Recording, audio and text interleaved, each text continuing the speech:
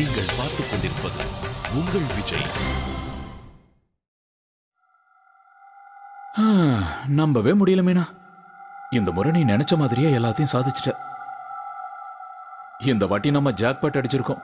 ஏன்னா நம்ம வீட்டுல இருக்கிறவங்க எங்களுக்கு அது வேணும் இது வேணும்னு நம்மள இனிமே கேட்க போறதே இல்ல மீனா. ஏற்கனவே நம்ம கொடுத்த பணமும் இப்போ கைக்கு வந்துருச்சே. 10,000 ரூபாய் அதிகமாவே கைக்கு வந்திருக்கு. அப்புறம் 1 லட்சம் வேற கைக்கு வரப்போகுது. நான் ஒண்ணு சொல்லட்டா? உங்க மேல நான் ரொம்ப கோவமா இருக்கேன். அங்க எல்லாருக்கும் முன்னாடியே நீங்க அவ்வளவு பெரிய பொய் சொன்னீங்க.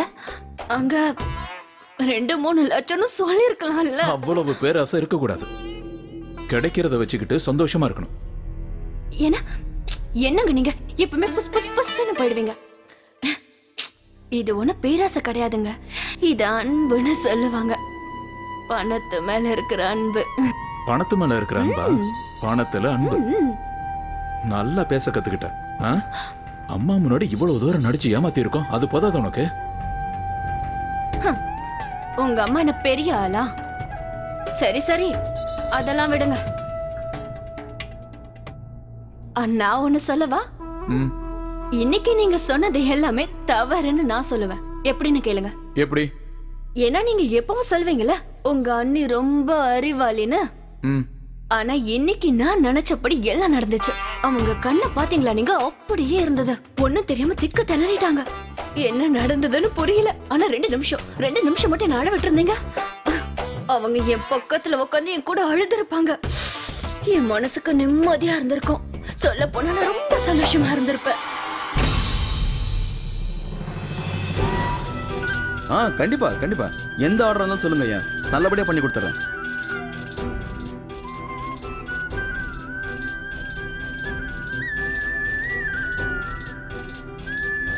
ஐயா நீங்க தரத்தை பத்திலாம் கவலையப்படாதீங்க. ஒரே நேரத்தில் என்னால 2 ஆர்டர் சமாளிக்க முடியும். எங்க இருந்தாலும் பரவாயில்ல, எனக்கு ஆர்டர் மட்டும் வாங்கி கொடுங்க. இந்த நன்றியை நிச்சயமா நான் எப்பவும் மறக்க மாட்டேன். சரிங்க.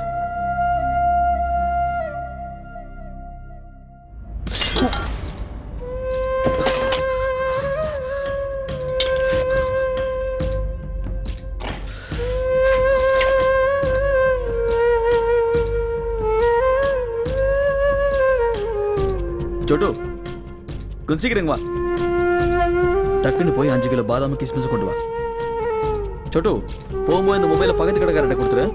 அண்ணி டீ போட நான் எல்லா ஏற்பாடும் செஞ்சு வச்சுட்டேன். நீங்க போய் கொஞ்சம் இதை பாத்துக்கிறீங்களா? நான் போய் ரூம் எல்லாம் சுத்தம் செய்யணும். சரி கஸ்தூரி.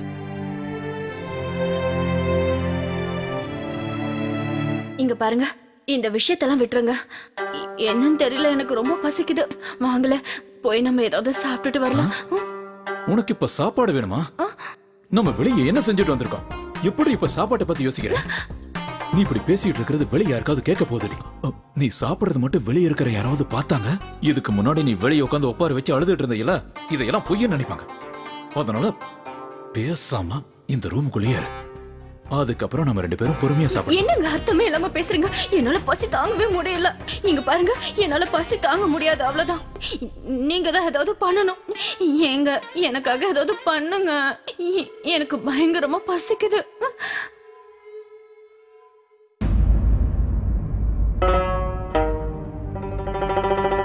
அத்தை,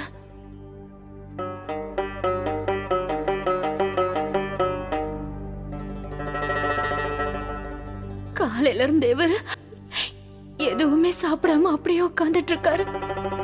இவர் இப்படியே சாப்பிடாமலே உட்காந்துட்டு இருந்தாருன்னா அவர் உடம்புக்கு ஏதாவது ஆயிட போகுது. தலை வேற வலிக்குதுன்னு சொன்னாரு. தயவு செஞ்சு அவர் வந்து சாப்பிட சொல்லுங்க. நான் சொன்னால் அவர் கேட்க மாட்டாரு அத்தை. நான் சாப்பிடுங்கன்னு சொன்ன அவர் என்னையே திட்ட ஆரம்பிச்சுட்டாரு. நீங்க வாங்க அத்தை.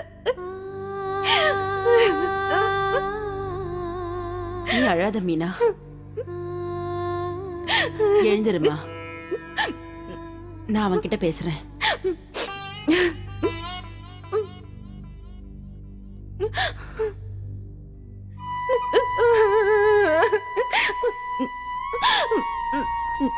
நான் போட்ட இந்த பிளானும் நான் நினைச்ச மாதிரி ஒழுங்கா முடிஞ்சிருச்சு.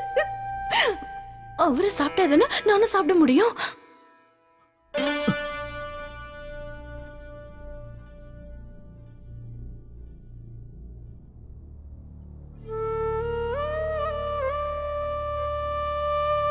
அம்மா, நீங்களா? ரொம்ப தலைவலிக்குதாப்பா? நீ வாயை திறந்து சொல்லலைனாலும் எனக்கு தெரியும்பா. ஏதாவது ஒரு சின்ன பிரச்சனை வந்தாலும் உனக்கு உடனே தலைவலி வந்துடும். கஸ்தூரி, அம்மா போ, போய் எண்ணெயை சூடு பண்ணி கொண்டு வா. சரிங்கம்மா. இன்னொரு விஷயம், உன் அண்ணிக்கிட்ட சொல்லி டீயோட சேர்த்து டிஃபன் கொண்டு வர சொல்லு. சரி அம்மா. அண்ணி ஏற்கனவே டிஃபன் செய்ய ஆரம்பிச்சிட்டாங்க. ரொம்ப தலைவலிக்குதாப்பா? அம்மா, நீங்க கவலைப்படாதீங்கம்மா, நான் மாத்திரை போட்டுக்கிறேன். ஆ, எனக்கு தெரியும் நீ மாத்திரை போட்டிருக்க மாட்ட. நீ போய் சொல்ற. சின்ன வயசுல உனக்கு தலைவலி வரும்போது நான் மாத்திரை கொடுத்தா அதை வாய்க்குள்ள மறைச்சு வச்சுக்கிட்டு அப்புறமா வெளியே போய் துப்பிடுவ. இல்லன்னா வாந்தி எடுத்து அதை 5 நிமிஷத்திலே வெளியே கொண்டு வந்துருவ. அதுக்கப்புறமா என்கிட்ட வந்து தலையை பிடிச்சு விட சொல்வ. நாளைக்கு உங்களுக்கு பிடிச்சதை வாங்கிட்டு வரேம்மான்னு சொல்வ. ஆனா இன்னைக்கு நீ அந்த மாதிரி என்கிட்ட கேட்கவே இல்லை. இதெல்லாத்தையும் நீ மறக்கலாம், ஆனா நான் மறக்க மாட்டேன். ஞாபகம் இருக்குமா? எனக்கு எல்லாம் ஞாபகம் இருக்கு. நீங்க கொடுக்கிற டேப்லெட்டை நான் சாப்பிடலன்னா அப்ப நீங்க என்ன அடிப்பீங்க. அன்னைக்கு நான் உன்னை அடிச்சது கூட உன்னோட நல்லதுக்காகத்தான். தாய்ப்பாசம் என்னங்கறத நீ புரிஞ்சுக்கோ. ஒரு பக்கம் தான் புள்ள கஷ்டப்படுறத பார்த்தா அவன் தலையை பிடிச்சு விடணும்னு ஒரு தாய்க்கு தோணும். ஆனா இன்னொரு பக்கம் தாய் மனசுக்கு என்ன யோசனை வரும்னு தெரியுமா? புள்ளைக்கு எப்படியாவது மாத்திரையை கொடுக்கணும், அவன் வலி குறையணும்னு நினைப்பான். நாளைக்கு எனக்கு ஏதாவது நாச்சுன்னா அதுக்கப்புறம் அப்போ அப்ப யார் உனக்கு தலையை பிடிச்சு விடுவா? ஒருவேளை நான் போய் சேர்ந்துட்டா அந்த கடவுள்கிட்ட நான் சொல்லுவேன், இது வரைக்கும் நீங்க நிறைய அவதாரம் எடுத்திருக்கீங்க, ஆனா ஒரே ஒரு முறை ஒரு தாய அவதாரம் எடுங்கன்னு சொல்வேன். அப்ப தாய் மனச அந்த கடவுள் நிச்சயமா மாத்துவாரு. அம்மா, இந்தாங்க என்ன கொண்டு வந்திருக்கேன். சரிப்பா, எழுந்துரு. வேண்டாம்மா, கீழே போய் உட்காரு போ.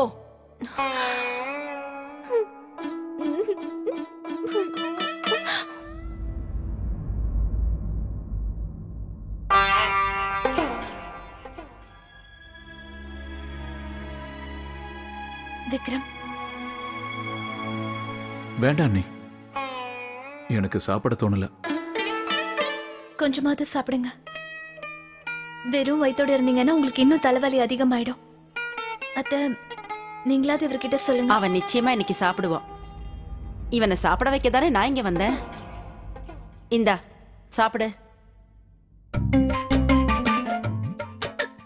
காலையில இருந்து எதுவும் சாப்பிடாம தண்ணி கூட குடிக்காம உட்கார்ந்துட்டு இருக்க. ஆனா இங்க யாருமே என்ன சாப்பிடுறேன்னு கூட கேட்கல. கஸ்தூரி, நீங்க மீனாட்சிக்கு டீயும் டிஃபன் கொடுத்துருங்க, நான் போய் இவரை கொடுத்துட்டு வரேன்.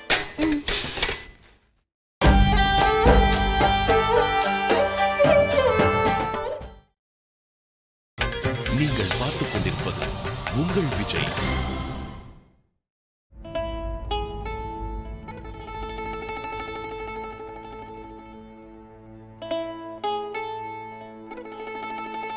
என்னங்க,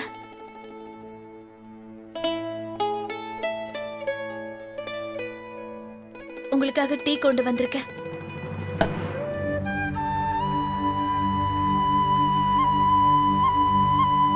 அது வந்து டீ குடிக்க நீங்க வீட்டுக்கு வரலல்ல, அதனாலதான் நான்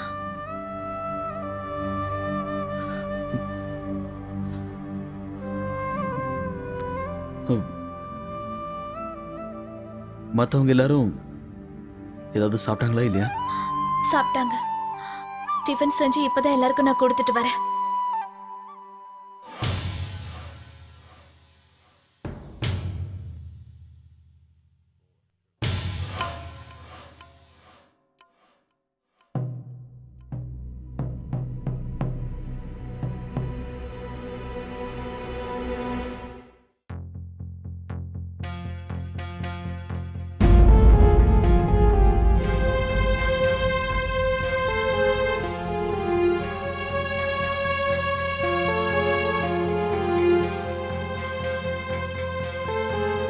கொஞ்ச நேரத்துக்கு முன்னாடி தான் 2-3 பேர்கிட்ட நான் ஃபோன் பண்ணி பேசியிருந்தேன்.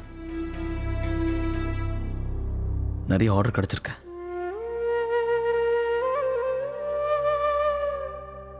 அந்த கடவுள் அருள் இருந்தா சீக்கிரமாவே எல்லாம் சரியாயிடும்.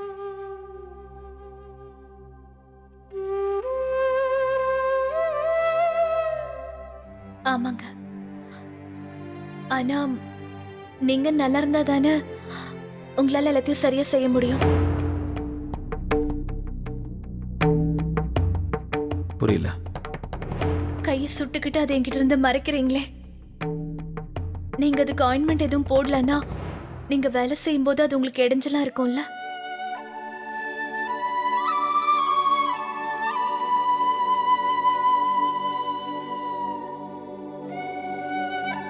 இல்ல, அது நான் சாயந்தரமா வந்து மருந்து போட்டுக்கிறேன். நீங்க எனக்கு ஒரு 2 நிமிஷம் டைம் கொடுத்தீங்கன்னா நானே உங்களுக்கு ஆயின்மெண்ட் தேய்ச்சி விடவா? நான் ஜன்னல் வழியா பார்த்தேங்க நீங்க உங்க கையை சுட்டுக்கிட்டத.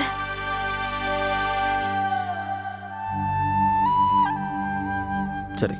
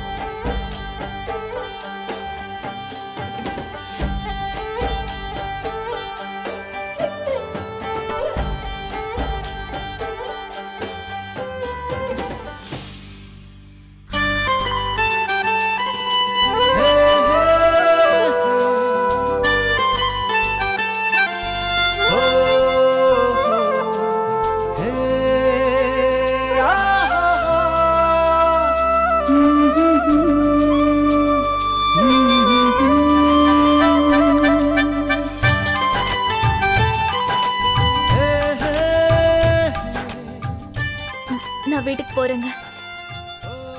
சந்தியா,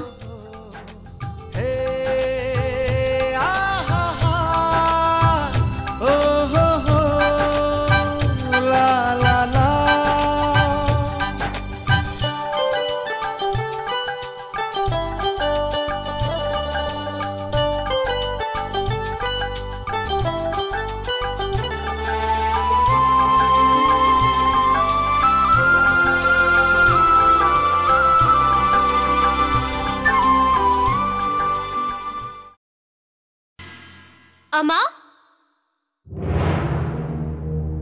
அம்மா. ரொம்ப நேரத்துக்கு அப்புறம் இப்பதான் தூங்குனா. கொஞ்சம் மெதுவா பேசு. அம்மா, அது வந்து மீனா அண்ணி. என்னாச்சு அவளுக்கு? ரொம்ப நேரமா குடல்ல உட்காந்து அழுதுட்டு இருக்காங்க. அவங்க நிலைமை ரொம்ப மோசமா இருக்குமா? வா.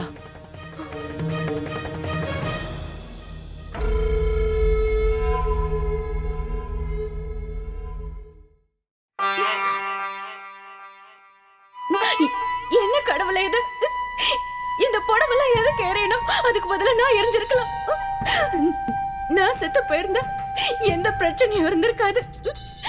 ஒரு பக்கம் கடன்காரங்களை பத்தின பயம், அவங்க வந்து என்ன செய்ய போறாங்களோன்ற வேதனை. நான் என்ன பண்ண? இந்த புடவையெல்லாம் எரிஞ்சிருச்சு. கடவுளே, எதுக்கு இந்த மாதிரி செஞ்சீங்க? கடவுளே. மீனாட்சி, ஏன் இப்படி அழுதுட்டு இருக்க? தயவு செஞ்சு அழாத. பணம் ரொம்ப முக்கியம்னு எனக்கும் தெரியும். எங்க பாருங்க அத்தை, எங்க கையில ₹1 கூட இல்லாம போயிடுச்சு. எல்லாமே எரிஞ்சு சாம்பல் ஆயிடுச்சு. என்னோட பசி தூக்கம் எல்லாமே இதோட சேர்ந்து சாம்பல் ஆயிடுச்சு. இந்த நிலைமையில என்னால ஒரு வாய் கூட சாப்பிட முடியாது அத்தை. இப்படியே நான் பட்னி கடந்து கடந்து செத்துறேன். நிறுத்து, ஏதோ பேசாத. சவிதா, போமா, உங்க அண்ணிய கீழே கூட்டிட்டு போ. அவளுக்கு சாப்பிட ஏதாவது கொடு. மெதுவா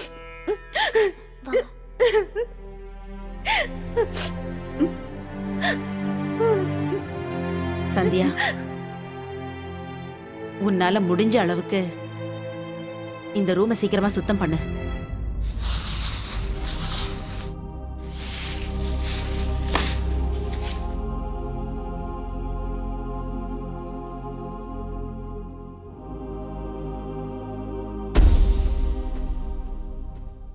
கஸ்தூரி, இங்க கெரோசின் வாசனை அடிக்குதுல்ல? அப்படியா? எனக்கு தெரிஞ்சு இந்த வாடை அங்க இருந்து தான் வருதுன்னு நான் நினைக்கிறேன். என்ன சொல்லுவாங்க? அந்த ஷார்ட் சர்க்கியூட் என்னமோ சொல்லுவாங்களே. இல்ல, பின்ன அதுல இருந்து ரப்பர், பிளாஸ்டிக் இல்லனா கரண்ட் வயர் எரியற வாசனை தான் வரும். அப்படியா? ஆனா இந்த வாசனை ஏதோ வித்தியாசமா இருக்கு.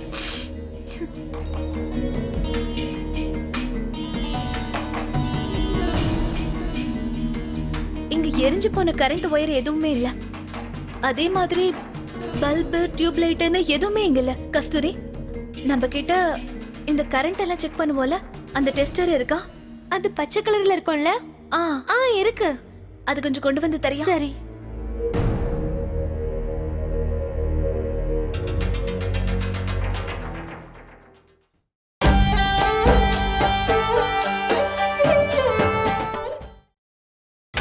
நீங்கள் பார்த்துக் கொண்டிருப்பது உங்கள் விஜய். கஸ்தூரி, நம்ம கிட்ட இந்த கரண்ட் எல்லாம் செக் பண்ணுவோம்ல, அந்த டெஸ்டர் இருக்கா? அது பச்சை கலர்ல இருக்கும்ல? இருக்கு. அது கொஞ்சம் கொண்டு வந்து தரியா? சரி.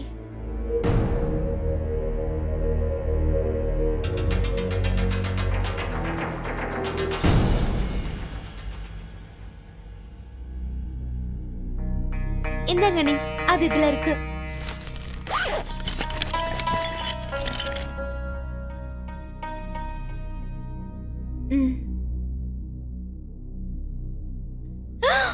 அண்ணி, நீங்க என்ன செய்றீங்க? இப்படி பண்ணா உங்களுக்கு ஷாக் அடிச்சிரும். நீங்க முதல்ல தள்ளி வாங்க. அப்படிலாம் ஒண்ணு ஆகாது கஸ்தூரி.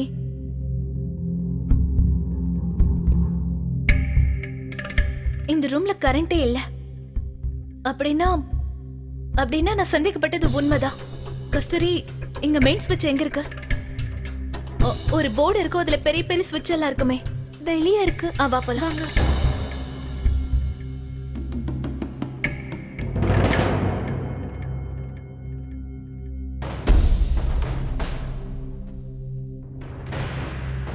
என்ன சன்னி? கஸ்தூரி, இதுல குடனோட ஃபியூஸ் எதுன்னு பார்த்து சொல்ல. இதான். ஆனா இந்த ஃபியூஸை யாரோ கழட்டி இருக்காங்க. இதுல கரண்ட் வயரே கனெக்ஷன் ஆகல. அப்புறம் எப்படி இந்த மாதிரி எல்லாம் ஆகும்? அப்படின்னா அந்த குடன் கரண்ட்னால எரியறதுக்கு வாய்ப்பே இல்ல. வேற என்ன காரணமா இருக்கும்? என்ன சன்னி? கஸ்தூரி, நம்ம குடனுக்கு போல. வா. ஆனா அதுல நமக்கு என்ன கிடைக்க போகுது சொல்லுங்க?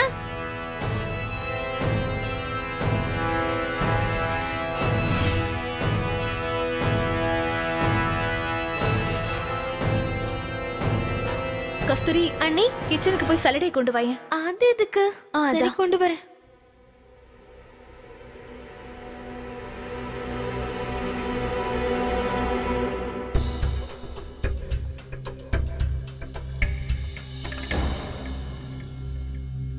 இதுல கெரோசின் வாடை வருது. இந்தாங்க நீங்க கேட்டது. அண்ணி, நான் மொட்டை மாடிக்கு போய் துணியெல்லாம் எடுக்கணும். நான் போய் அந்த வேலையை பார்க்கவா?